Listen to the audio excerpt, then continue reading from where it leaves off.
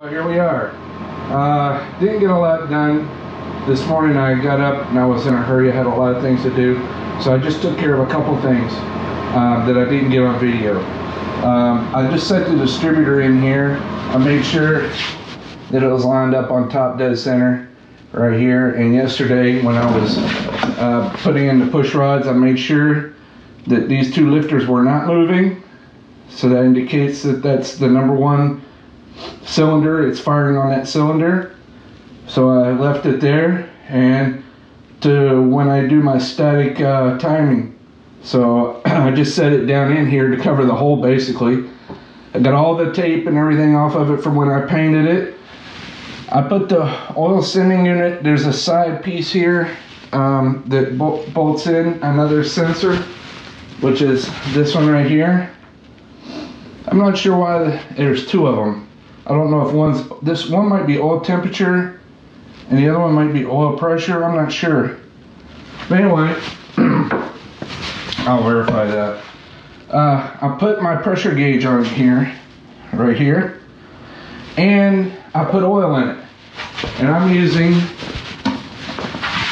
Lucas Oil engine break-in oil, 30 weight. That has all the elements in it, all the chemicals in it that the engine needs to break in, especially the cam. That's the really important part. That's the crucial part when you first fire it up. So what we're going to do today is I'm going to pull this out, and all I'm going to do is just I have a drill adapter right here. This little guy right here is just like the distributor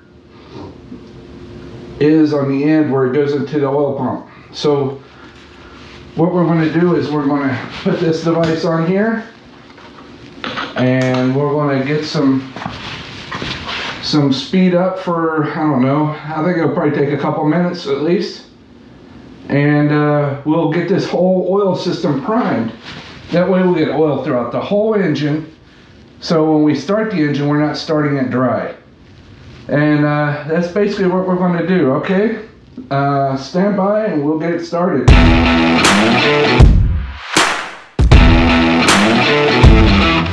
So this device comes with a lot more attachment. It comes with a hood around here with a pin through it. I had to knock that pin out and take all this other stuff off because it's made for I believe a small block Chevy. But once you take the other stuff off, you can go ahead and put this as you want. If you want to use it for like a centering point, you can use it or you can not use it. There, all right, I'm in. So this oil pump rotates, that's important.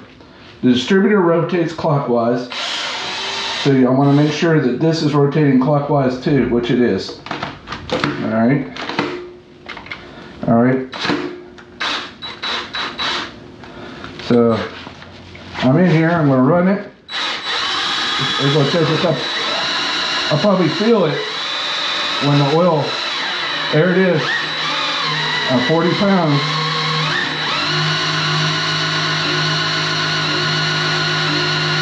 Of course, I'm going to run it for a couple of minutes just to make sure the oil gets up to the lifters and everything. I'm not having to run it fast.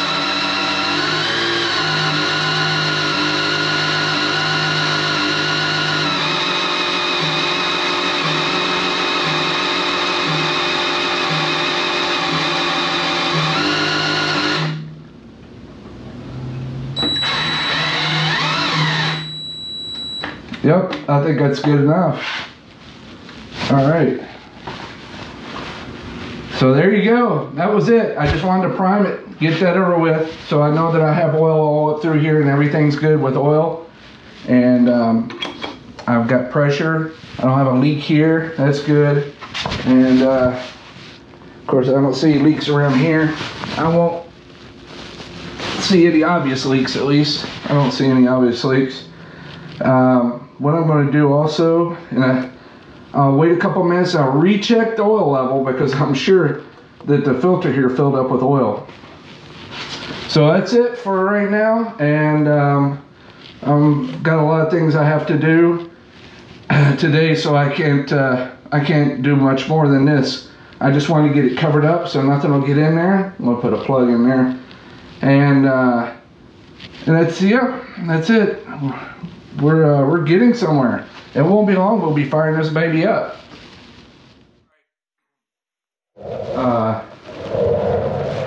Before I go, I'm gonna go ahead and lock this distributor down, or at least get it a little bit tightened down. So there's a mark here. I know that number 1 is right here, right where the corner of this is. So right now I have it pointing at number 1. I had to use this. So I had to use this to turn the oil pump to get it lined up just right, so that when I put this in, it spins in, it locks in, it's on number 1 spark plug in the number 1 cylinder. So I got that. We'll wipe this off here.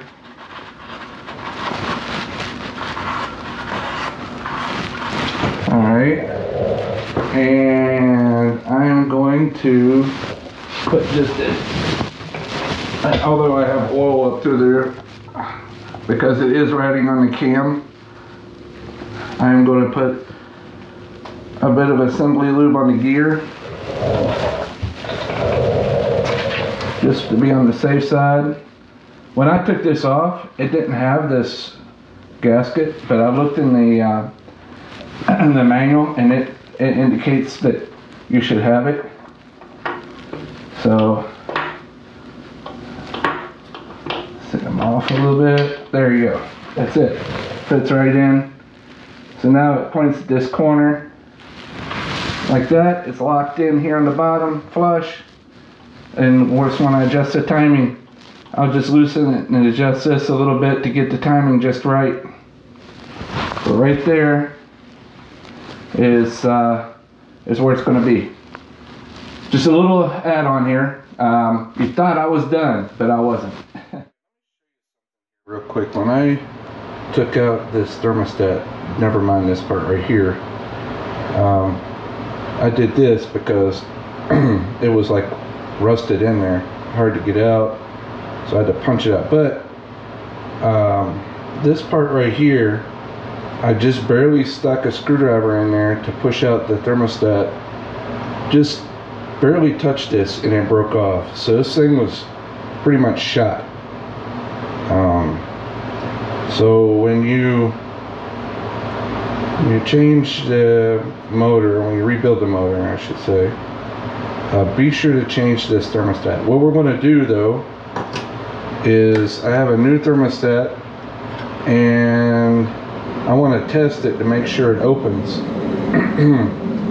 So what I'm going to do is I've got a Pyrex here, and I'm going to put boiling water in it, and I'm going to test to make sure the thermostat opens, because I don't want to put a faulty thermostat in the motor. It has happened. I've seen it. Got some boiling water. So I should just stick this thermostat in here.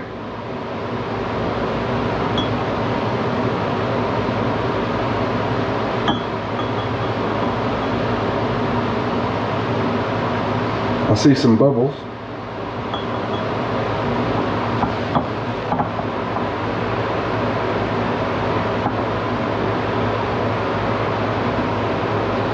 Yep, open right up. See that?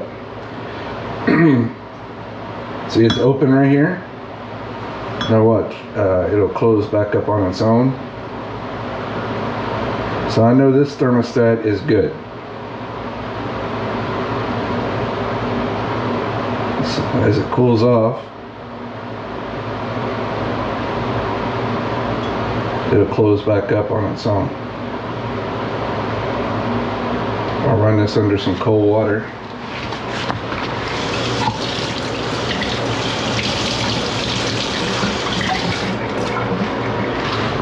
There, I ran it under some cold water real quick, just a second, and voila, close back up again. All right, so we know this thermostat is good. That's good. That's what I wanted to see. I'm going to now put the thermostat in the housing here.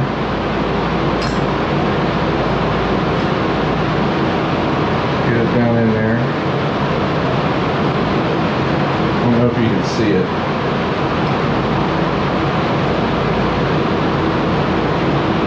Oh, a tight fit.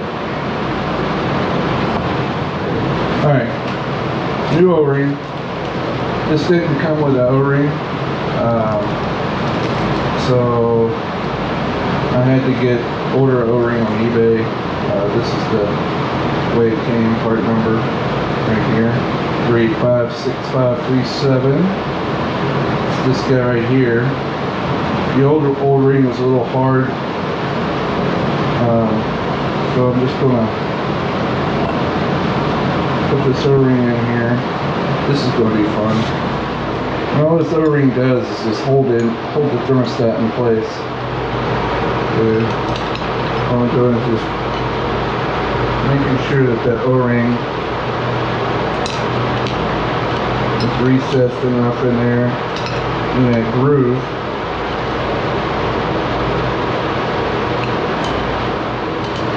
I'm just gently pushing on it.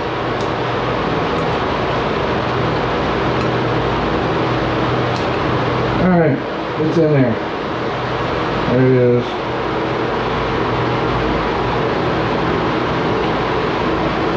I don't know if you can see it, but it's in there.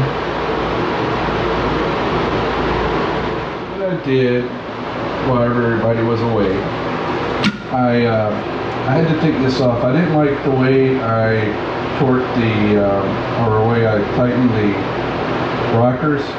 So I went back, loosened them, and did it again because I felt like I over tightened them. I just turned them until they just barely wouldn't move, and then went 3/4 of a turn. Before I tightened them, I think a little too tight. Also, what I noticed is that my button, when I was at top dead center, right here, my button was pointing to the right cylinder. When I put this cap on, plug number 1 was over here. The firing order was correct, but plug 1 was over here, and it was plugged into here. I went back and reviewed my original videos and made sure that I had labeled these cables correctly, which I did. So the firing order, like I said, was 1, 3, 4, 2. That is correct. But it was off by 1. It was number 1 started here when number 1 should start here. Now if this thing's turned way over here, I guess it wouldn't matter, but it wasn't. It was pretty much like it is right here.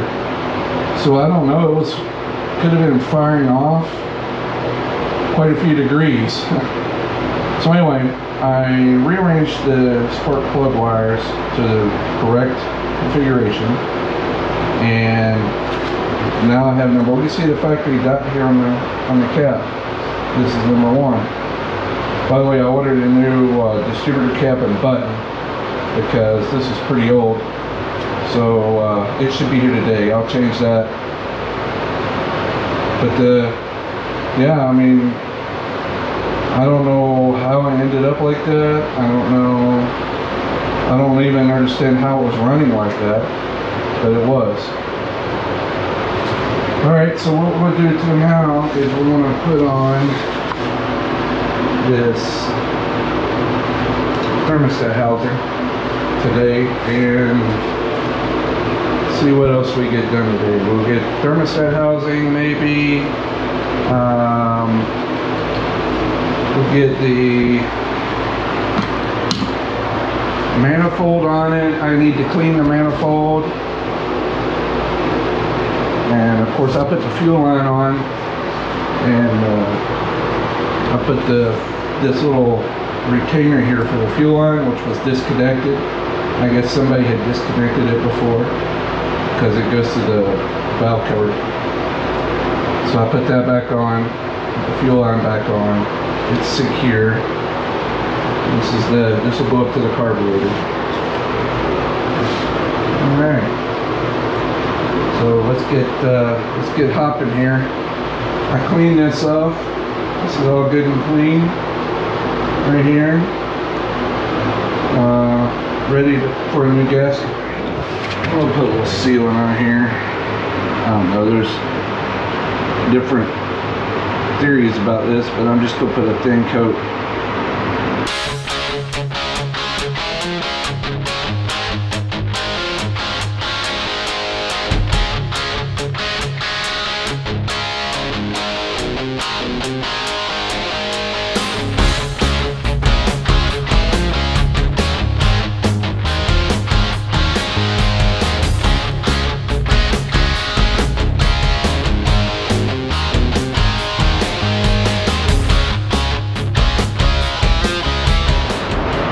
Put a little aviation sealant on the threads just to make sure this goes like this.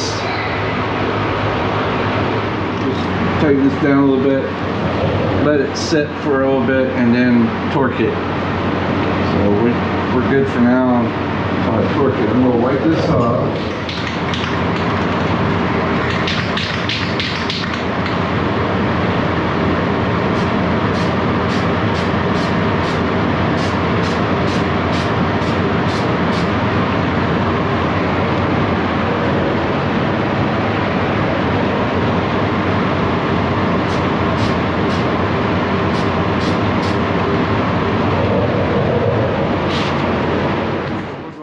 Here is we're going to pull this cover back off, and I'm going to check the torque on the coupler. I had to go buy a different torque wrench to use a crow's foot. I got it real tight, but I don't trust myself, so I want to make sure it's torqued correctly. Alright, so we got everything done here. Got just that to do. And I have to put on the impeller, and we'll be ready to fire this thing up. I skipped over some steps on video, mainly because my videos weren't getting that many views, and I wanted to get this thing done. So I skipped over a lot. I skipped over the manifold, the riser, all this things on the front, the alternator, and the power steering pump and everything. I made this block right here for the inlet hose because I'm going to hook up the hose to this right here, which comes with the boat, to run it. So I'll run it from here, and it was just too hard to figure out an adapter, so it was better just to block this off like this and connect the hose right here where it was made to be connected to. Alright, let's get this cover off, and I'll retorque this, and then we'll be done. And I gotta rearrange my my wood here on the pallet. Alright, I ordered these new coupler nuts. They suggest you replace them every time you take them off. Now, this is the way to do it. The new ones are 11/16, and I didn't have a 3/8 drive torque wrench, and I was trying to do it with a 1/2 inch drive with a converter, and it just didn't work. So what you got to do is you use a 3/8 drive, a crow's foot, and torque it like this. It says 50 to 55 foot-pounds. I put 54 foot-pounds. The torque, the crow's foot adds a little bit to it, so it's probably just above 55, or at 55. But there you go, they're all torqued. So I feel better. When I retorqued them, they turned just a hair. I mean, just a fraction. So so it was better that I went ahead and torqued them. I've heard all kinds of stories about the couplers vibrating loose. Alright, we'll get the cover back on it, get it on the pallet, and get it ready to fire up.